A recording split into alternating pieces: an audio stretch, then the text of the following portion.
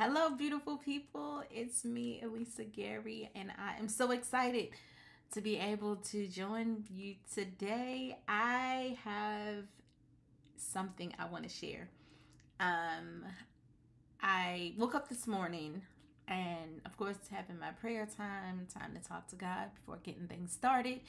And I started to kind of get a download about why your business is being rejected by those closest to you. And I am going to encourage you to think a little bit evocatively with me because of the scripture I'm going to share, but I'm only going to share it the way that it was imparted to me. And then I feel like this is a conversation that we should have probably a little bit more intimately on a live. And so if you are open to that, or you feel like, oh, we need to be able to talk about this a little bit more one-on-one, just comment hashtag we need a live, and we will do that. But of course, as we are revamping and beginning to push forward in this kingdom entrepreneur building season, please remember to like, share, and subscribe. Comment, bring a friend in, someone else that you know that has a God idea they're pushing in their business. They are kingdom builders. They are trying to cultivate their families and position them to be in a new place, to be able to seed and help others. And you think that they'll be able to gain and grow from this content, they are welcome here. They are welcome here. Okay, so I want to go into Mark 6. Okay, Mark 6. And I'm going to be reading from the New Living Translation. I'm going to put my glasses on just because so I can see. Honey, this 40 is a mess. But I'll take them off because I feel like it's making a glare. So Mark 6. So it starts with Jesus is rejected at Nazareth. Jesus left that part of the country and returned with his disciples to Nazareth, his hometown. Remember that. The next Sabbath, he began teaching in the synagogue, and many who heard him were amazed. They asked, where did he get all this wisdom and the power to perform such miracles? Then they scoffed, he's just a carpenter, the son of Mary, and the brother of James, Joseph, Judas, and Simon. And his sisters live right here among us. They were deeply offended and refused to believe in him. Then Jesus told them, a prophet is honored everywhere except in his own hometown and among his relatives and his own family. And because of their unbelief, he couldn't do any miracles among them except to place his hands on a few sick people and heal them. And he was amazed at their unbelief. Then it goes on further. Jesus sends out the 12 disciples. Jesus went from village to village teaching the people, and he called his 12 disciples together and began sending them out 2 by 2, giving them authority to cast out evil spirits. So freedom for the people, right? He told them to take nothing for their journey except a walking stick, no food, no traveler's bag, no money. He allowed them to wear sandals, but not to take a change of clothes. And he gives them instructions. It says, wherever you go, he said, stay in the same house until you leave town. But if any place refuses to welcome you or listen to you, shake its dust from your feet as you leave to show that you have abandoned those people to their fate. And so the disciples went out telling everyone they met to repent of their sins and turn to God. Now, again, I said I want you to think a little bit evocatively. We understand that Mark 6 is position and purpose to encourage us to spread the message of the gospel of salvation and eternal life through Christ Jesus, right? However, I challenge you. We know, at least as believers, that the message of Christ does not pick and choose the areas of our life that it involves. It goes deeper. It emerges. It transcends and shifts our paradigm because we what? Perish because of lack of knowledge. And we are transformed by the renewing of our mind. So that is imperative in every area and facet of our life, especially as entrepreneurs, especially those that are believed that they are called to be positioned to minister in the marketplace and build themselves as a kingdom entrepreneur, a kingdom financier, and to push, groom, coach, cultivate, train, emerge, birth others, discipleship. You see where I'm going with this? When we think about a prophet, we understand that these are God's mouthpieces. These are people that walk in that office under the mantle to speak the word of wisdom, words of knowledge, to exhort, to discern, to bring nuggets and downloads of wisdom into the people of God's life, to help them to navigate in times where God wants to use us as vessels to be able to speak into the lives of his people. We understand that. We also, though, understand the gifts of the prophetic, the gifts of words of knowledge and discernment and wisdom and all of those things, and exhortation, all of those things, administration. And the word says that the gifts come without repentance. So for those of you that are in our community that are not even self-professed Christians, because we do not require that here, we require that you come and you're able to have a respectful conversation and hear the goodness and the gospel of God. And it is a known fact. It has been said in several different articles by multi-millionaires, people that run companies, that they gathered strategy on how to do things from biblical principle. That is a fact. You can Google that. You can Google that. I encourage you to do that, where there are biblical strategy that is implemented in all different facets of business, to include the NASDAQ, how that's run, how Fortune 500 companies are run.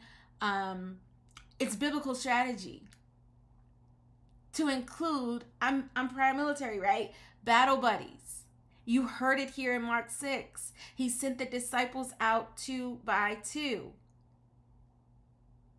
We see in Mark 6:1, as we get to the end, when Christ goes to give guidance to his disciples, those he is partnering with to build the kingdom, he's imparting knowledge that he gained through, of course, prophetic revelation and understanding as he's ministering, right?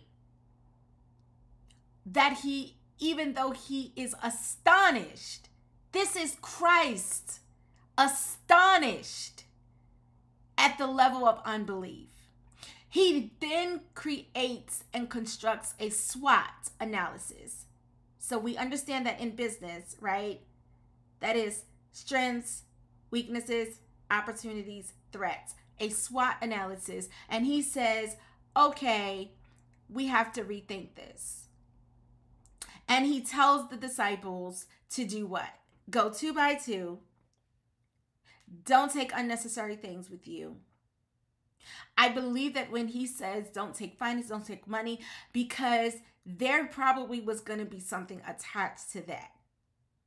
Many times we go into a God idea, a business venture, something that he's trying to birth through us, and we are pigeonholed from moving forward because of what we have or the lack thereof to take with us to birth that thing. If he tells us don't even bother to take it, that is one less thing that we have to tackle us to our ordinary. We're not even going into the new season, the new territory, based off of what we have now. But then this is the part that really shook me. And I said, I have to come on here and share this. Is why you're struggling with being rejected. Your business idea, your God idea. You're pouring your talents, your time, your energy, your money into this thing. And you cannot, you're astounded by the lack of support by those that are closest to you. And it's not because they don't see the value. We can see it in Mark 6, where it says in the beginning, like, where did he get all this knowledge? Where is he? But then as soon as they say it, then it's like, oh, but he's just a carpenter. His sisters live here. His mother is this person. His brothers and sisters, his sisters live right around the block. How many of you can identify with that? I don't know about you. I'm not a carpenter, right? But carpenters, if you hold that title, first and foremost, you cannot be lazy. If you're going to carry that, you're going to have results. You're going to see this was erected, or you're going to know so-and-so built so-and-so. They built that, and then we all tried to get on it, and they fell through. It fell on their heads. It broke up. It didn't last. Like, that is a profession that warrants respect because it speaks to not only the character of the person, their work is going to separate them, even amongst many that hold the title carpenter. The good is going to be separated from the bad, the wheat and the tare, right? It's going to be separated. You're going to know them by their fruit. Biblical principle, right? So the fact that they kind of insult him with a strength. How many of you are being insulted by the strength that you show in your God idea? In your business venture, whatever it is?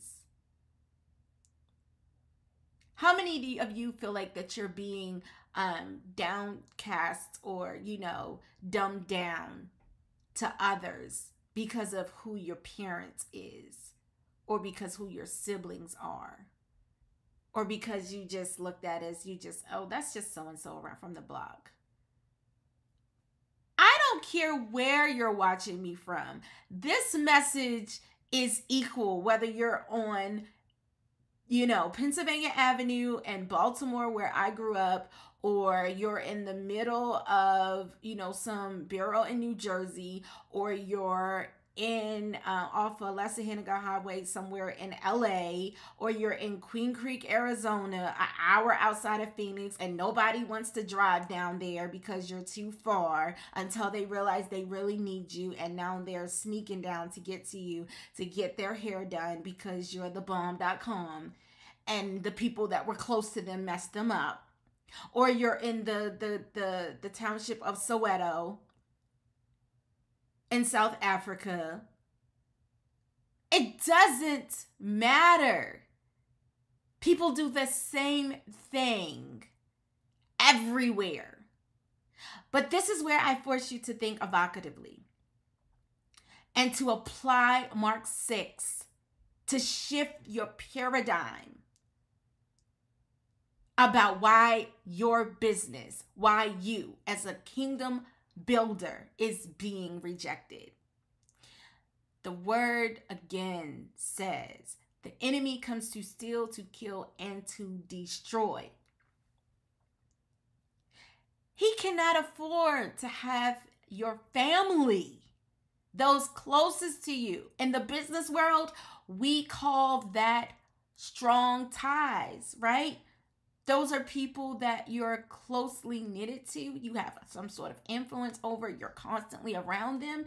If you begin to be able to speak into their life prophetically, let me touch on that. Prophetically, meaning that you are dropping words of knowledge and wisdom, guidance. You're exhorting, you're cultivating.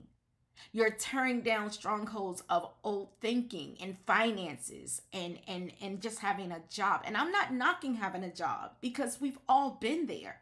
But if you begin to push the gospel of freedom, freedom of time, freedom of finances, uprooting strongholds in culture of being behind, being debt culture, and you're now able to reach people in the most rudimentary area of their life, which is to provide for themselves, something that goes all the way back to the Garden of Eden, to now make it easier to live by the sweat of our brow, and then purpose and empower the kingdom of God to create generational wealth within the means of those that are believers, to give them time to not have to run in the rat race, but to have time to worship and build intimacy with Christ. Oh my God. Oh my God. How dare you? Are you seeing now? Are you seeing now why you're being rejected? This isn't about your pies, baby. Your pies are awesome. And everybody knows it. That's why they want you to bake for the church this, the baking show that. That's why, your design skills are on point and they ask you to decorate for every church or, community service event. But then they don't want to hear you when you're talking about building a proposal or bringing you in for their personal events or seeding into your business so that you can go to the next level. That's why. Because your life is going to testify that there's something different about this one.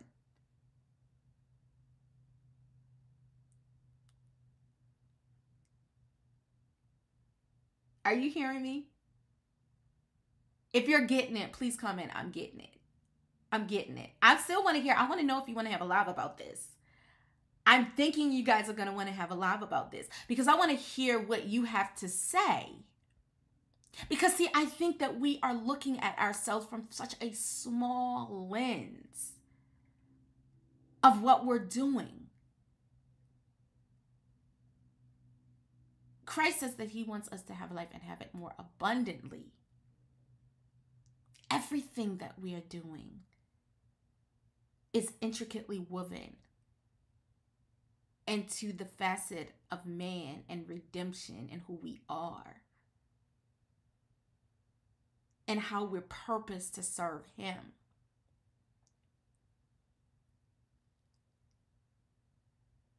So, what have we learned? How do we move forward from here? Well, Christ tells us. He, one, implements the strategy of the battle buddy, the accountability partner. But even before we get there, we see the exhortation. We see the seal of acknowledgement of strengths, of your polished nature, of the excellence in which you're operating from, of the knowledge that you've acquired and how it is baffling to those that are still in the same breath beating up on you with their words and discrediting you because of where you come from or who you're birthed through. Right? But what does he do? He continues to teach. And what is the other thing that we see? He's able to get a little bit done. Some healing is done. Some deliverance happens. I believe that many of us are in that space where we're operating in our God idea and we're seeing some things happen. We're seeing some jobs come into fruition. We're seeing some attainment of contracts. We're seeing some movement, right? But not much. And you're like, what is happening? What is happening? Why is it more happening than this? I can feel it. This is not what it's supposed to be. Because of your environment. Get out of your comfort zone.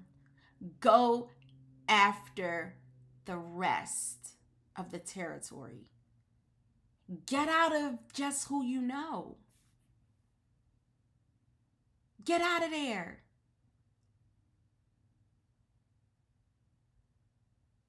Get your accountability partner. Someone that is of like kind. Someone that can support you and that can remind you, okay, this is the strategy. This is what we're going in here to do. This is what we're offering. We know it's great. We know it's the bomb.com.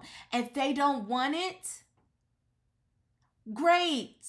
Shake the dust off your feet. Keep it moving. If they accept you, stay put it. Stay rooted. Don't be all over the place. Stay grounded where you are until you hear the voice of God to say it's time to move on. Make other disciples. Pour into them. Pour the goodness into them. If it's your food, pour that food into them. Nurture the people of God.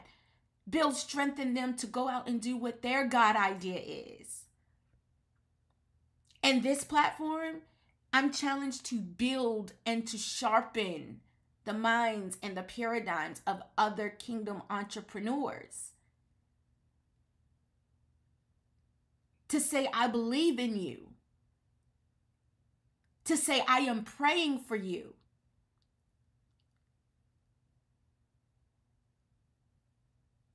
And more importantly, to have a space for those wounds and the daggers of rejection, of alienation, of abandonment, of lack of support. The mindsets of what I don't have, therefore I can't do, to be cast to the lake of fire. Because you are a warrior. You were purposed for this. And there are people's destinies that are wrapped up in you doing what you were called to do in the marketplace. You got this. But you have to overcome being rejected and your God idea being rejected by those especially that are closest to you. I hope that what I've said here has been able to encourage you. I hope that it has challenged you to look at your God idea differently, to reshape your thinking and your level of accepting and walking in your authority and what God is giving you to do in the marketplace, and sharing your message and what to do the next time that you feel like you are not being accepted. Don't forget that we are continuing to build here on Access Granted, building kingdom entrepreneurs. It's going to be more information that's going to be coming your way. We are steadily building out the Crown Institute. More information about that is going to be coming, as well as the book that's going to be coming out. It's just so many things that I know it seemed like I was gone for a long time, that 18 plus months or so, but it was just lots of pouring in and downloads from God and him really showing me what he wanted me to do with this platform. I believe that it is going to transcend. I believe that it is going to promote and bring so much healing. And I believe that it is going to give us the ability to break free and birth our kingdom projects that have been laying dormant for so long. I want to know about that in the comments. Let me know how I can pray for you. Let me know how us here at Access Granted can cultivate you. I am still creating like all of the platforms and where that you can go to connect. I want to make sure everything is streamlined, but my email, the elisagary@gmail.com still does work. It still does apply. There's also a Facebook group that is called Access Granted Kingdom Entrepreneurs on Facebook. You can connect with us in that group there as well. And of course, put your comments below. Let me know how I can pray for you, what your project is, guidance that you're looking for, areas that you feel as though that you need support or a battle buddy to be able to help you overcome restrictions or self-doubt in pushing and birthing your God idea. I am so happy that I had this time to connect with you, and I look forward to talking to you soon. Be blessed.